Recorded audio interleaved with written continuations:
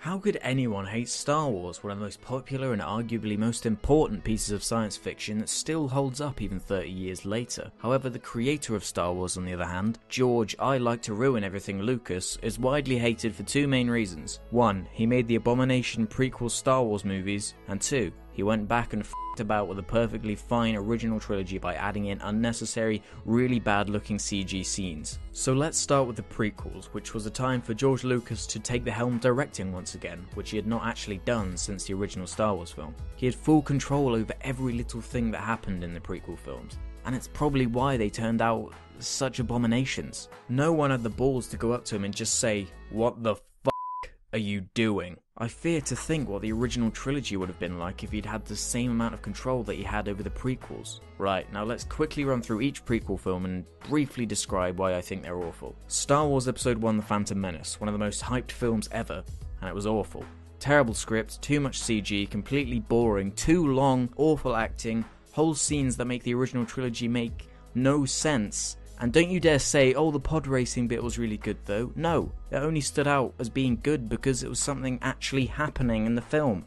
Episode 2, Attack of the Clones, sequel to one of the most awful films ever, also boasts a terrible script, too much needless CG, is completely boring, is too long, has awful acting, and completely ruins characters from the original trilogy. Episode 3, Revenge of the Sith, terrible sequel to the awful sequel that was a sequel to one of the worst prequel movies ever made. And you guessed it, terrible script, too much CG, completely boring, too long, awful acting, and completely contradicts most of the things that happen in the original trilogy. It's almost like Lucas just didn't give a shit. Oh wait, he obviously didn't. He completely lost the skill of how to work with actors and focused way more on shoving references in like, "Hey look, it's Yoda flinging around with a lightsaber, isn't that cool? Hey look, it's C-3PO and R2-D2 really badly thrown into these pointless action scenes. Hey look, it's the worst line in cinematic history."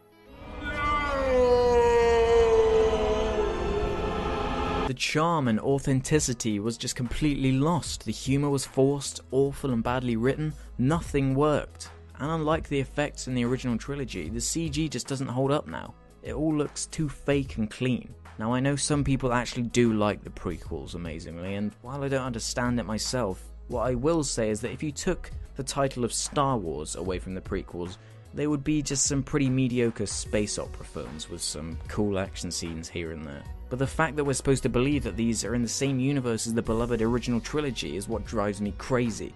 And as if that wasn't bad enough, Lucas just had to go and mess with the original films. Hey, let's take all the original films and add loads of pointless CG and then make the original versions unavailable so fans literally have no choice but to put up with all this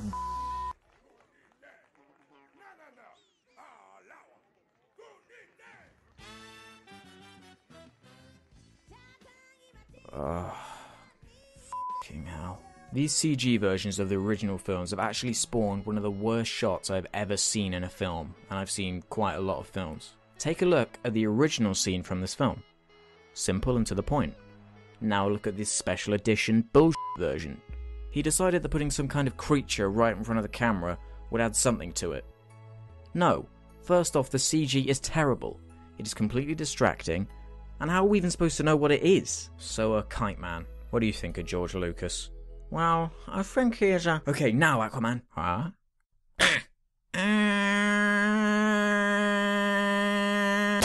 Oh shit. Did you really need to kill him? Whatever, the prick deserved it.